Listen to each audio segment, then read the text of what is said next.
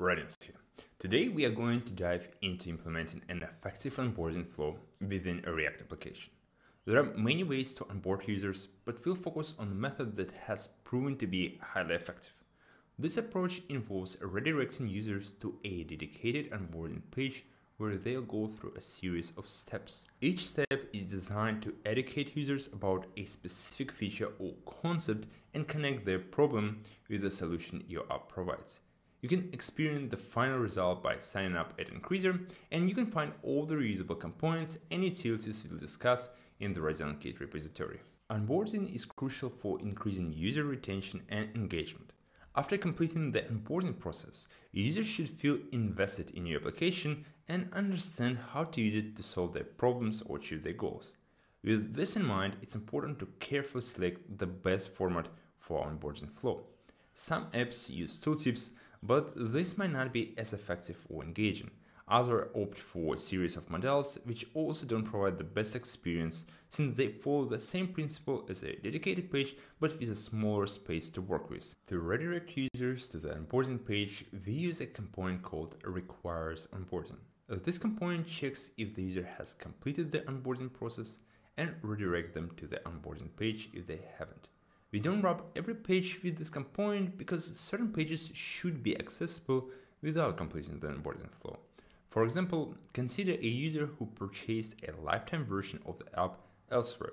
In this scenario, they will follow a link that takes them to a code redemption page, and they should be able to complete the product activation without going through the onboarding flow. We store the finished onboarding at value in the database along with other user information. This value is updated when the user completes the last step of the onboarding process through a regular update user procedure. If you're curious about managing backend APIs within TypeScript monorepo, check out the corresponding YouTube video on my channel. Our onboarding page, like other pages within the app, is wrapped with the user state only component. This component ensures that the user is authenticated and redirects them to the login page if they're not. It also waits until the user state is loaded before rendering its children.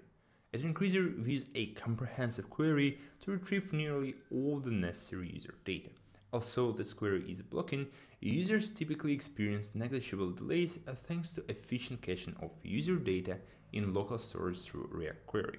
This strategy ensures that the app's functionality is readily accessible upon subsequent launches, providing a seamless user experience. To facilitate the development of the onboarding flow and maintain organized state management, we use the OnboardingProvider component. Its state includes the current step of the onboarding process, an array of steps that the user has already completed, a string containing the reason why the next step is disabled or false if the next step is enabled, and a function used to navigate between steps. Currently, the app has 7 onboarding steps, but this number may change in the future. We derive the onboarding step union type from the onboarding steps array, which maintains all the steps in an ordered list.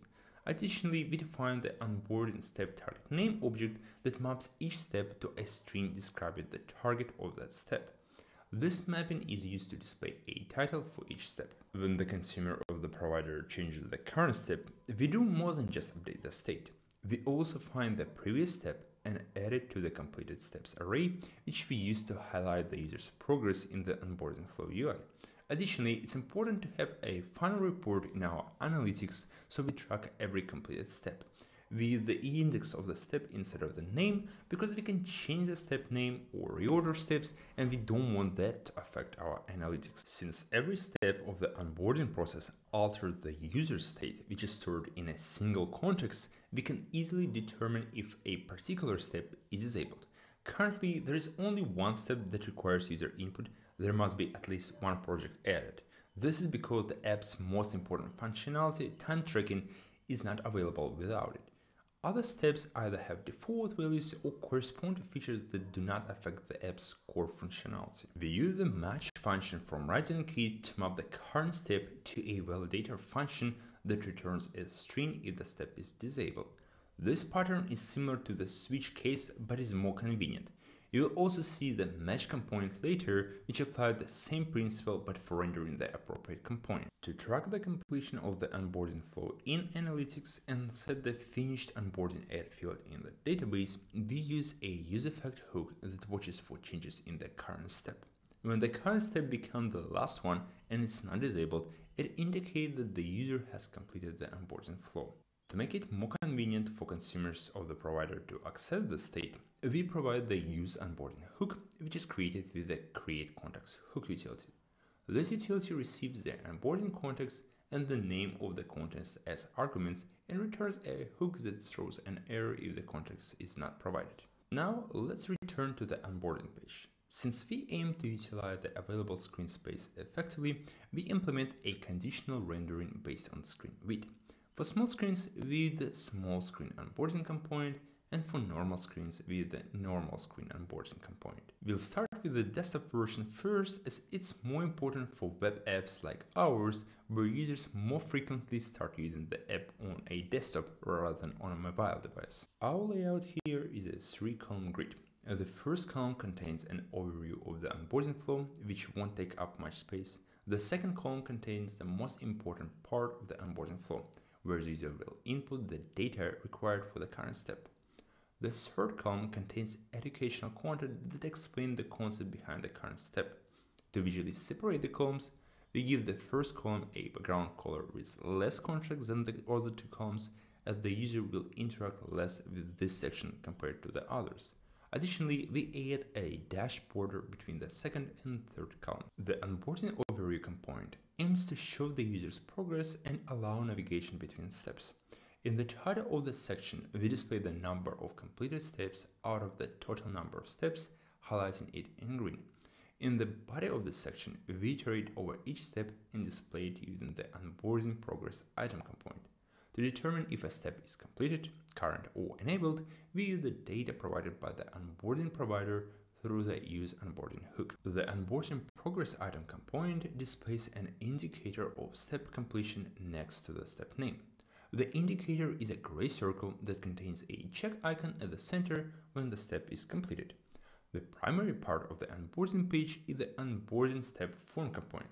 Here we use the onboarding section component to maintain a consistent layout across all 3 sections of the page. To display the title of the current step, we use the onboarding step target name object that we saw earlier. This ensures that the title will be the same as in the corresponding progress item in the overview section. In the footer, we display the onboarding primary navigation, which contains the back and next buttons. The back button is visible for every step except the first one. The next button is always visible, but it will be disabled if the isNextStep disabled value is not false, and it will display a tooltip with the reason for the disability. When clicking on the next button, the setCurrentStep function is called with the next step as an argument. If the current step is the last one, the next button will redirect the user to the home page. The OnboardingStepForm content components matches the current step to the appropriate interactive content. This is achieved using the match component, which is a part of RequiresOnKit. We won't delve into the details of each step, but let's take a look at the project's onboarding step component as an example. It consists of 2 sections, a form for adding a new project and a list of added projects. When there are no projects, we display an informational block that encourages the user to add at least one project. Each action made in this component is reflected in the global state and the database, ensuring that if the user leaves the onboarding page and returns, they will see the same state as before. Additionally, we strive to keep the UI on the onboarding page as simple as possible. Once the user adds a project, they can only delete it, as supporting project editing would make the UI more complex. There is no data loss if the user deletes something on the onboarding page because they haven't started using the app yet.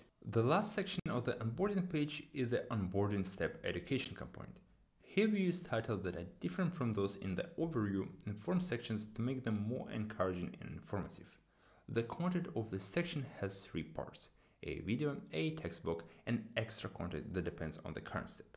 For now, this additional content is only applicable to the daily habits step, where we display a list of curated habits that the user can add to their daily habits with a single click. To better explain the app's concept, we also have a video for each step.